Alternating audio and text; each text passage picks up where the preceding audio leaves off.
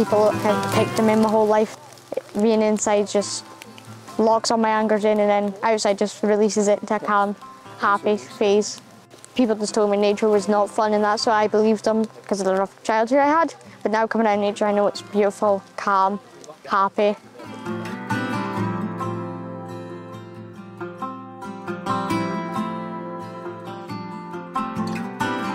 I never liked friends, but when I met Jack and came out here, we got closer and we made more stronger best friendship here because it's calm.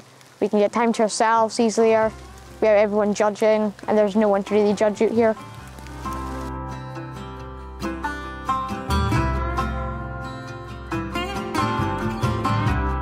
I feel stressed out, and although my best friend Dylan has helped a lot with that, definitely another thing that's helped is going outside into the nature where it's nice, calm, relaxing, and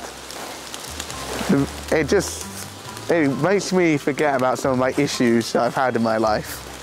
We've been planting trees, making hammocks, getting stuff ready for fires. We've been learning about mammals and bugs and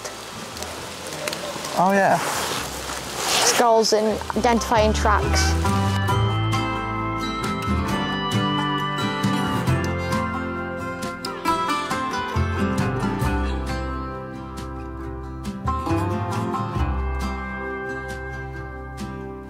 Trees give you oxygen, and there's animals in the nature that you need to survive.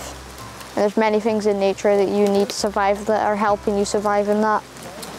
The tracking's about the animals, how to identify animals by their skulls, by their footprints, and just by random things that the animals can leave behind, like the stuff they eat, the poo and that.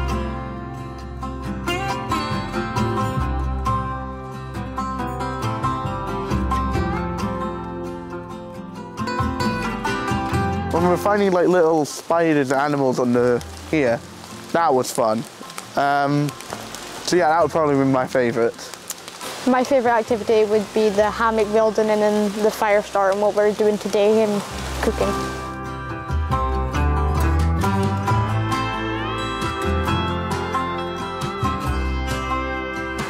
So you say it makes you feel in control. Yeah. What do you mean by in control? Basically, just not me exploding at everyone like I normally do, because I get angry quite easily, and it makes me calmer in the woods. It's quiet, beautiful, just nice, open. Just, relax and take your thoughts off stuff that have been annoying you.